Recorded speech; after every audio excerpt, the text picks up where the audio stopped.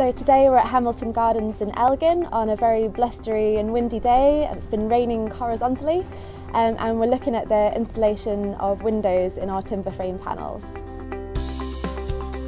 So one of the primary benefits is that we can make the building wind and watertight on a day like today, which is great.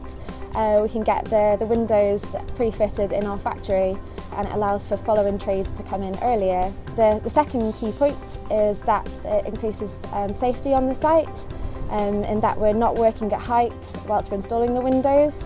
They can be pre-fitted on a flat bench in the factory.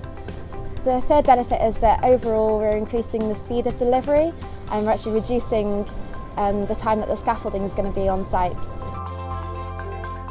Through off-site construction, we are reducing waste by up to 90%, and that is through delivering materials direct to a factory, controlling what materials we're using there. It also means that we're using less heavy machinery on the site, and we're reducing deliveries to the site as well.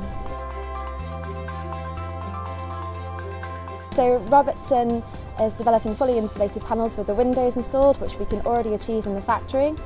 But now we're looking at installing services, internal wall finishes and external cladding systems.